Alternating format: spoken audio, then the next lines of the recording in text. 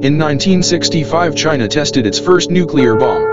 India, a newly born state, was new to world politics and needed an ally to confront China's growing threats. India also wanted to join the nuclear club and looked for some help. The USA had a huge interest in the region with the motto of "Stop the spread of communism in Asia." USSR and USA were in a Cold War during this period. India adopted a non-alignment movement during this period and supported both the USA and USSR. The USA was keener on China and wanted to keep a lookout for it. After China tested its first nuclear bomb, the USA showed new interest in China's nuclear capacity. It joined hands with India, which also started to take China seriously.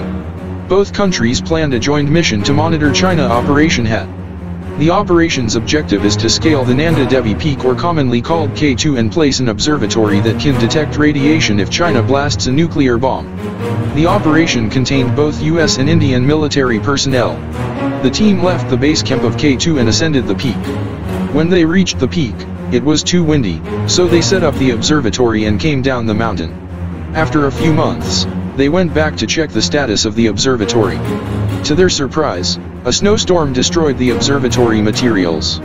The most important part of the observatory setup was radioactive machinery that could detect radiation. Unfortunately, it, too, was missing. India carried out several operations to retrieve the measurement device, but it was a failure. To make the situation worse, the lost site was the origin of the river Ganga, which was the lifeline for millions of people in India. Opposition parties raised a question about the missing radioactive element in the Indian parliament. The Indian government replied with a diplomatic answer that the radioactive element doesn't pose any threat to Indian citizens. Indian government tested the water in the Ganges River for radiation and found no traces of it. Recently, a glacier melted in Uttarakhand and caused a massive avalanche. Many news outlets wrongly pointed out that the missing radioactive element might have caused the avalanche. Due to rising global temperature, the device might come out of the thick sheet of ice, but it's a ticking time bomb until that time.